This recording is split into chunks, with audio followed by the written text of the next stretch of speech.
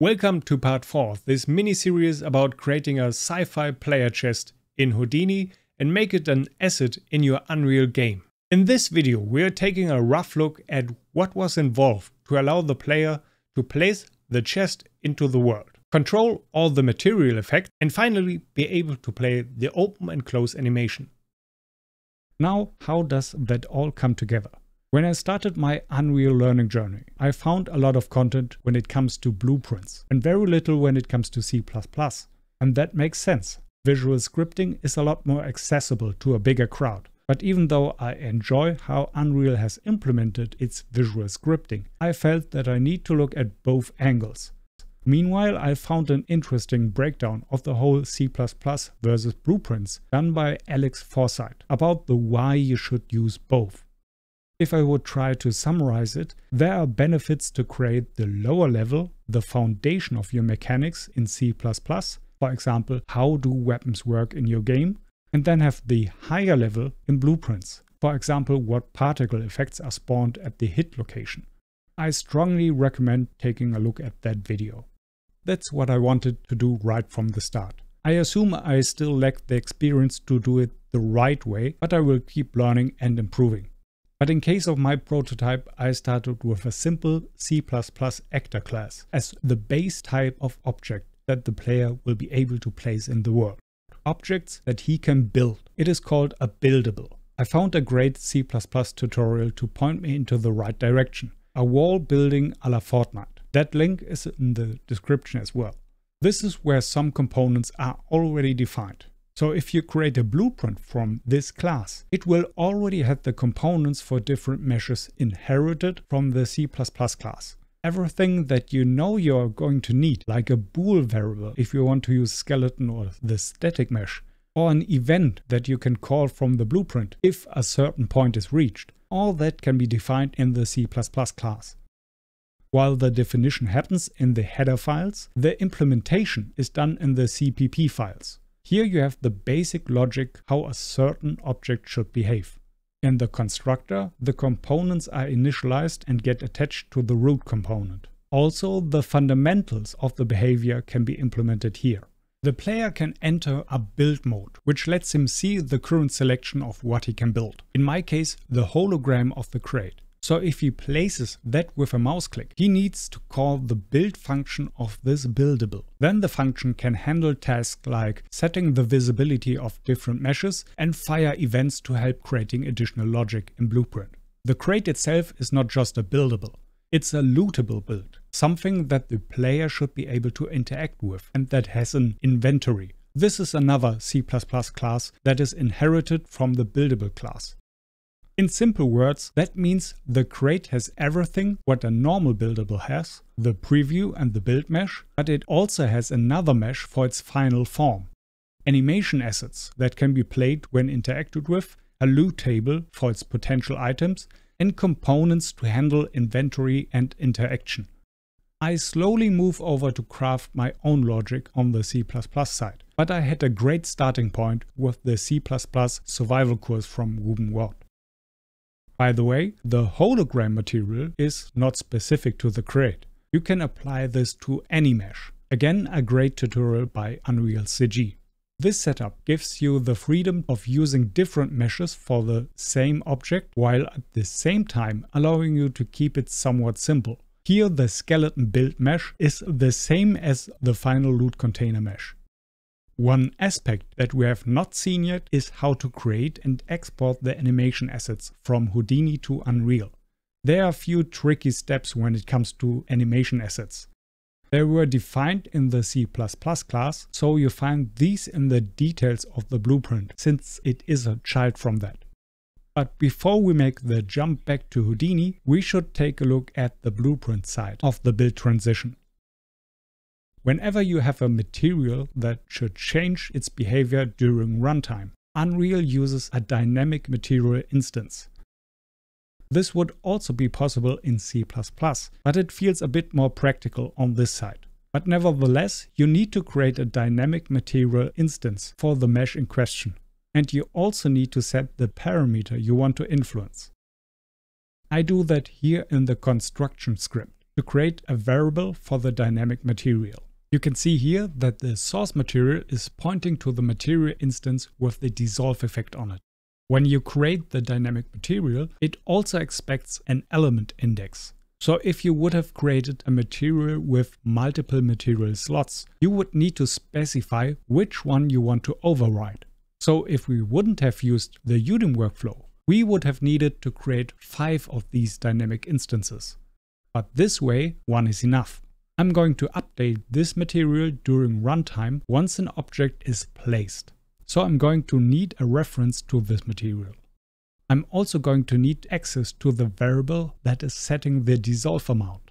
I want this effect to be visible for each player, so the variable is set to replicated, also identifiable through the icon of 2 spheres in the corner here. But let's take a look at the blueprint coding and how the transition is started, updated and finished. First, on begin play, I'm going to bind a custom event on the onStartBuild event that is coming from the C++ class. That was triggered when the build function on the buildable object is called. It's this onStartBuild broadcast which is doing it. That happens once the player is pressing the left button when in build mode, while a buildable is selected. Basically the one which the player can see as a hologram. This event then is calling another event that are defined here in the blueprint, the server start build event, which runs on the server. The idea is that only the server is allowed to do critical actions, like spawning objects. When the object is placed, the server starts the building process, which in this example consists of changing the dissolve effect from fully dissolved to fully visible. To have a smooth transition, we need to update that parameter in small increments. The tick could be used for that, but using the tick can be expensive for performance, and I wanted to make a habit to use that as little as possible.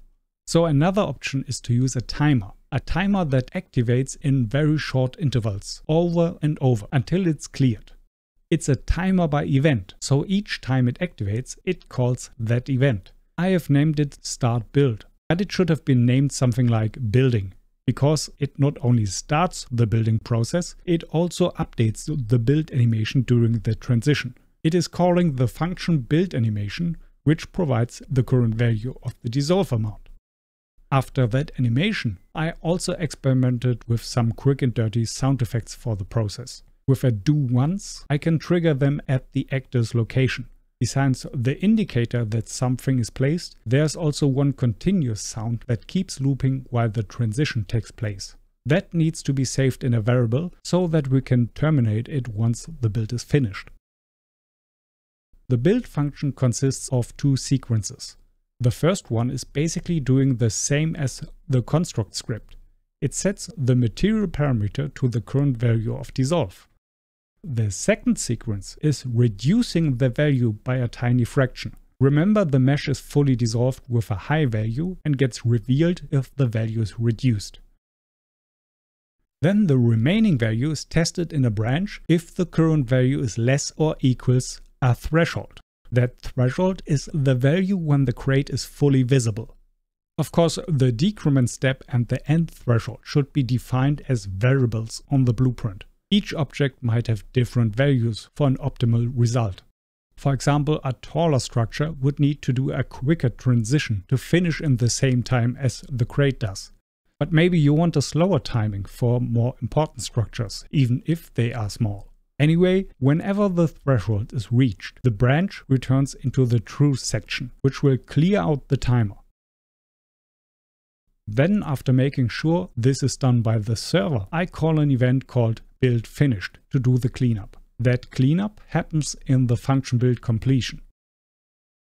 Like the initial sound experience, I just threw in some sound related steps right here in the event graph. And that is stopping the looping sound and playing a final sound file. Let's take a look at the build completion function. This initial section here took some nerve. In my first attempt, I had issues setting up the inheritance between a buildable object and a lootable object that I showed before. So I just created another class which had everything combined. But that makes parts of it redundant. As I said, not every object is interactable or has an inventory. So this time I figured out my initial issues. I knew this would be the better approach. But something slipped my mind when I first tried this. When the player is looking at the preview, its position changes according to where he looks and stands. Currently, that's in the tick component. That's only the preview. Once he decides to place the crate, the building component of the player is calling a build function. That function call is done by the server.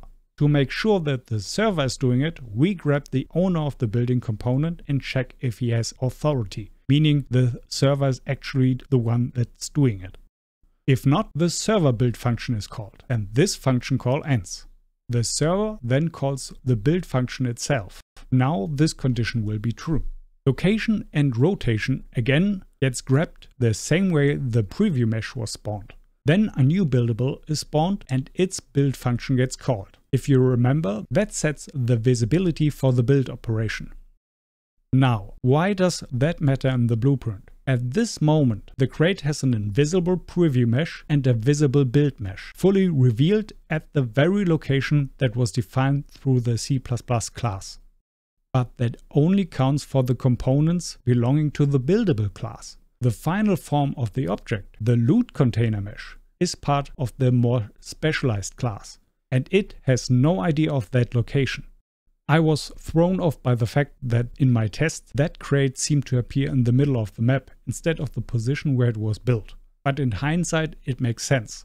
It doesn't know where to place it, so it just spawns it at the world center. To counter that, I need to get the actor location before I set the loot container to visible. Instead of doing it in Blueprint, I could also save the buildable location in an attribute that the lootable build can access, and then update its position there. But the result is the same. Now the loot container will appear in the correct position, since it grabs the position of the actual actor and gives that over to the mesh. Now it can be turned visible, while the build meshes are set to invisible. We are closing in on the animations now. Obviously the animations need to be triggered somehow. And I'm doing that again by an event that is called from the C++ side.